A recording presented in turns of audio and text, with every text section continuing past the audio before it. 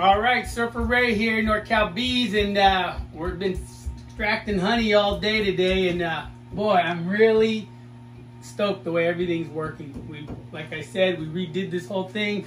We got the radiant flooring heating, which I got set at 95 degrees, so they heat the honey supers from the ground up, so the honey's nice and warm when we go. It doesn't really get 95 in there. I put a thermometer in the middle. It's running about 80 degrees in there, which is perfect for extracting honey.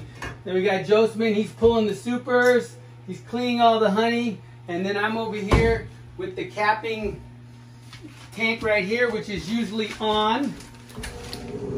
I shut it off for the video. You can see down in there, it chops up everything. And then the honey comes out down here in the gate valve right there and goes into the bucket. We like to use this capping planer. It works really, really well. I love just how fast, easy. And if you look, there's not a bunch of wax. You use a bunch of other things like a capping scratcher and all that. It leaves a bunch of wax, which turn around, plugs up your filters. So with the planer, it just makes a really nice, smooth cut. It drops in there. Then we got our big 20 frame extractor right here where we just loading it up, and we're gonna spin that in a minute. And the planer works good too, even if it's not a good even one. We don't really have any uneven ones. I can kind of show you on this one here.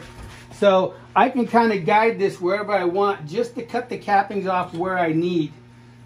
See, like this isn't even cap, so I'm gonna go around that.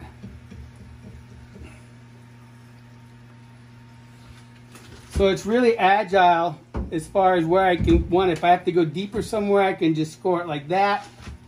Makes it real easy to get places that are irregular instead of using that darn capping spring. Well, here's a good example. So that's all uneven right there. So I can just come in like this and pull that off like that. And then I leave the rest of my comb intact because that's important, because it takes 7 pounds of honey to make 1 pound of wax. So planer works really good.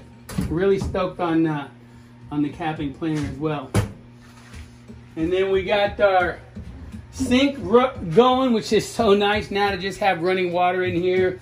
And yeah, everything is just working really good. We'll show you in a minute once we get this extractor going and the honey flowing. All right, Surfer Ray, NorCal Bee. All right, let's check out what's going on in here. If the trailer's rocking, don't bother knocking.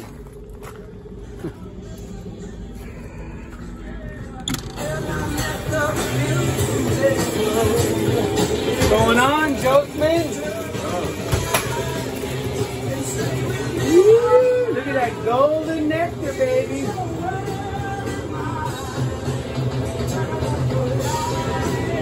We got the 20 framers growing honey, baby.